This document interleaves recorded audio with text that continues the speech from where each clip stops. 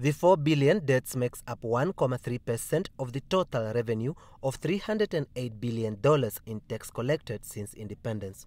For this reason, the Finance Ministry is developing an integrated tax administration system to replace the current tax system that has been in use since 1998 and improve revenue collection. The new system is expected to become operational by next year.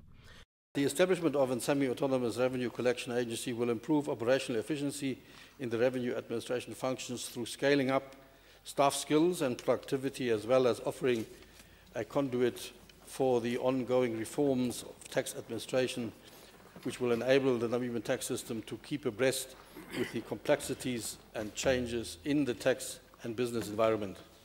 Revenue agencies are not ends in themselves for improved revenue collection and administration, but contribute to improved performance of the tax administration system.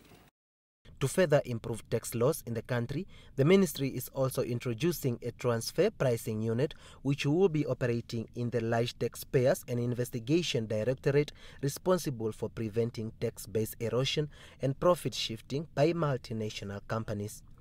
Other reforms include closing tax leakages through assessing tax avoidance schemes like trusts and charitable organizations.